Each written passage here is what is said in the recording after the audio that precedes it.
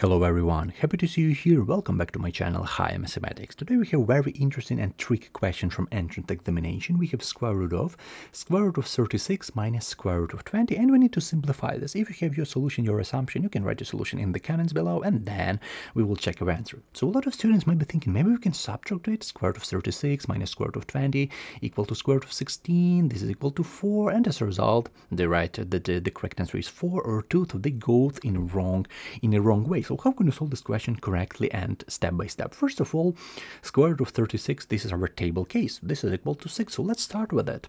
So we have square root of square root of 36 equal to 6. So we have 6 minus this 20. How can we write it? Of course, there are a lot of ways how can we write this. How can we express 20? So I'm gonna write this ways right here. So we have 20. How can we write this 20? As 2 times 10. This is the first way, of course. As 1 times 20, the second way. Of course, we can write it in the reverse way. 10 times 2, 20 times 1, but it doesn't matter right now in this case. And the third way is 4 times 5. Yeah, we have 4 times 5. But which one is the best for us? 2 times 10, we can't evaluate it. We can't find the square root of 2 and 10, of 1 and 20, but square root of 4 we can easily find. So let's use this expression. So 4 times 5 we're gonna use in our solution. So minus square root of 4 times 5. So 4 times 5. Right now we need to remember and we need to learn about a really great square root property. So whenever you have expression with this product, square root of a times b, you can easily split it like square root of a times square root of b. And let's use this property right here in our case. So let's do this. So square root of 6 minus square root of 4 times square root of 5. But square root of 4 is equal to 2. Yeah, so we can easily write the square root of 4 as 2. So let's do this. So our next step, we have square root of 6 minus 2 square root of 5. And how can we simplify this? Because a lot of students don't understand what we're going to do next, what we need to evaluate it. The main idea is to create a square inside this square root sign. What I mean right now, for example, imagine you have, and this is equal sign all the time. For example, imagine you have square root of 8 square. Everyone knows that we need to cancel this 2, this square, and as a result we have only our 8. Everyone knows about it.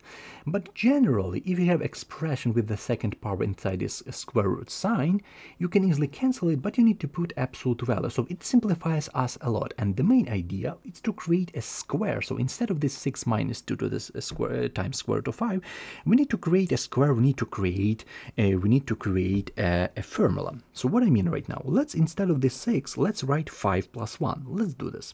So instead of 6, we're going to write 5 plus 1. So we have 5 plus 1 minus 2 square root of 5. So we change nothing. We just write, instead of the 6, we just write 5 plus 1. The next thing we're going to do, let's write this one on the third position, not on the second, but on the third position. Let's do this. So we have square root of, we have 5 minus 2 square root of 5, and plus 1.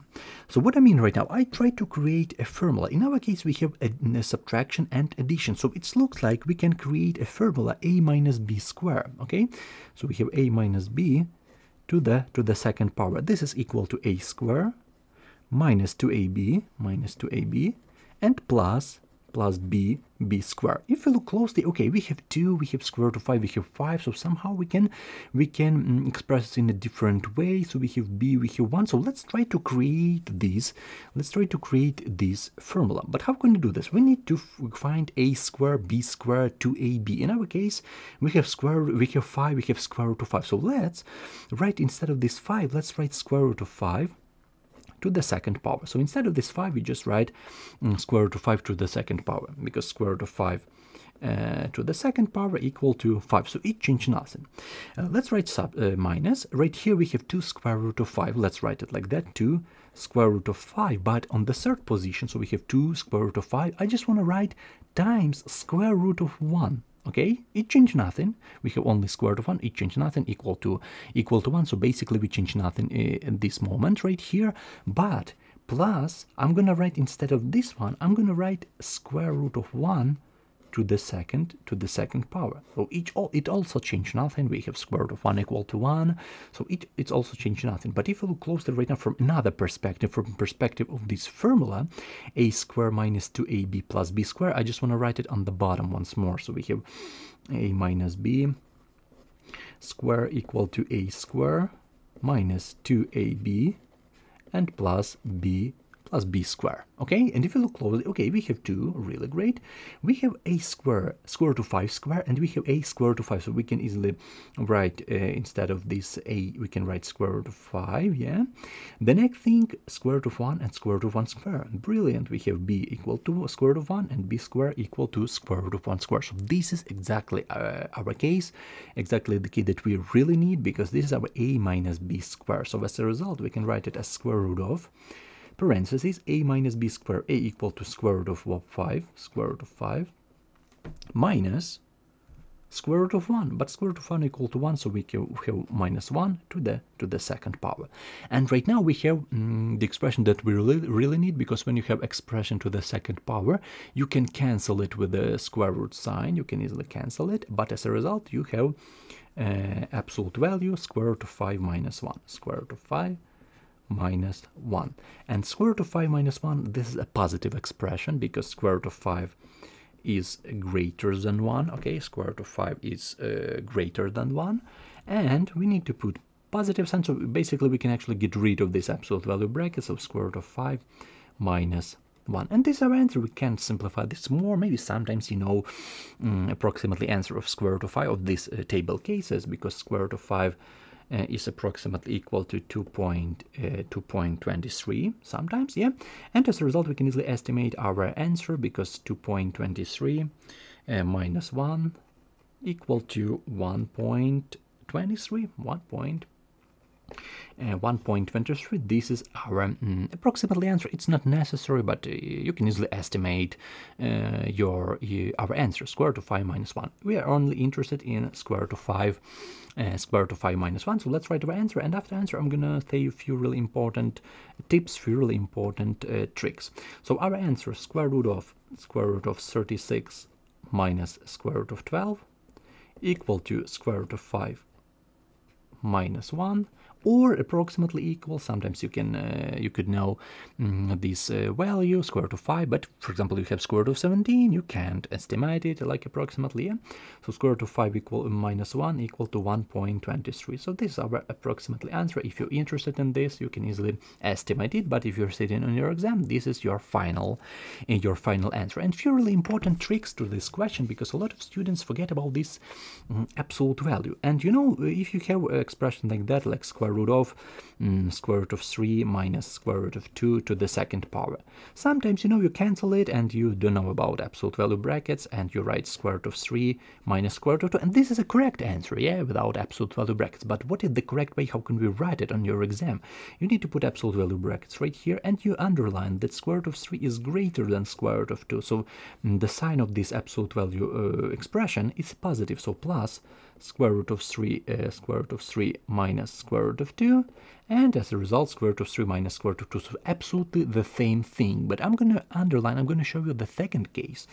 For example, imagine you have square root of 2 minus square root of 3 to the second power. You have something like that, and a lot of students might be thinking we can easily cancel it, and as a result they say, okay, we have square root of 2 minus square root of 3, and this is the wrong answer, because we need to put absolute value brackets. As you can see right here, this is like a possibility. If you don't know about absolute value brackets, you can risk, you can cancel it, but in this case it's also great because you solved it correctly. In this case you need to put absolute value brackets, and then you need to estimate this expression, square root of 2 minus square root of 3. Of course, square root of 2 is less than square root of 3, so this expression is negative, so we need to put minus square root of 2 minus square root of 3, which is equal to square root of 3 minus square root of 2, yeah?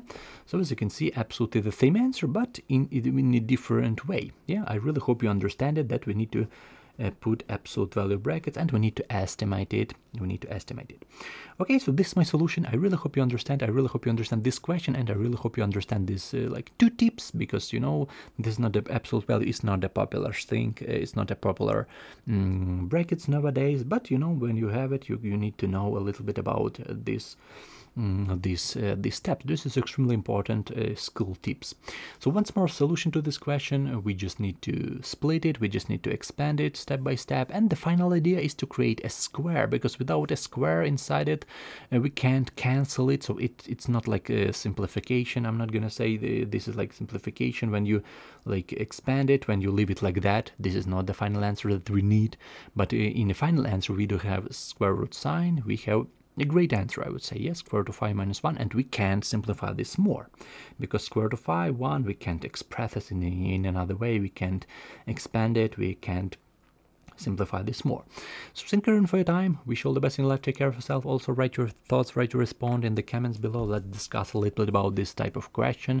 I really enjoyed it, and I really hope you enjoy it as well. A great question with the great algebra tricks. It's not that hard, I want to say. This is first trick, this is the second trick to see this formula inside of it, and it's also really great for everyone, not only for math lovers, for people all over the world who love the math in school. It's a great thing to practice, to test school knowledge. Okay, so thank you everyone for your time. Wish you all the best in your life. Take care of yourself, and also write your thoughts, write your response in the comments below, and see you in the next videos. Have a great day.